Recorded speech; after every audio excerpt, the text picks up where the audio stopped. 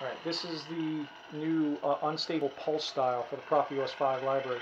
So this takes an unstable style, but then it adds a random pulse over the top, and the speed of that pulse is going to continuously change. It's always randomly generated, so it's never the same speed twice. But this gives you kind of an enhanced unstable style.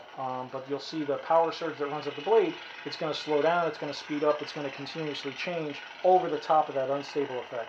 Now it washes a little bit on camera. In person you can see a little bit more of that, particularly that pulse that runs up.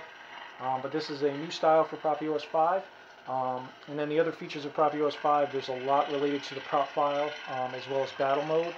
If you haven't seen or read about battle mode yet, I have a lot of information on my website. There's information on TRA, on the Proffie wiki, as well as my channel.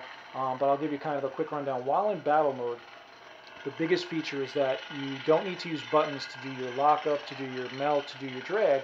It uses gesture, so how you move the blade controls that. So in battle mode, if you just hit an object and pull away from it, it's going to do a clash. So that's your clash effect. But if you hit an object and hold still, it's going to do lockup. So it's the same movement, it's just what happens after you make that impact. So holding still does your lockup,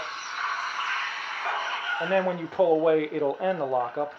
Drag is actually going to be a downward stab, and again, no buttons. And then when you pull away from the floor, it'll deactivate the drag, and then the last one is melt. And it stays active until you pull away from the wall. So in battle mode, it takes your saber and it makes everything gesture controlled, so you don't have to worry about your buttons to do it. Now you can go in and out of battle mode a number of ways. There's a lot of options, both for gesture ignitions as well as all these other controls and a lot of other new features. So definitely read up on my prop file, how to use it, all the controls, all the defines. But this new style is on the OS5 library, and this is the new unstable pulse. So definitely check it out and hope you enjoy.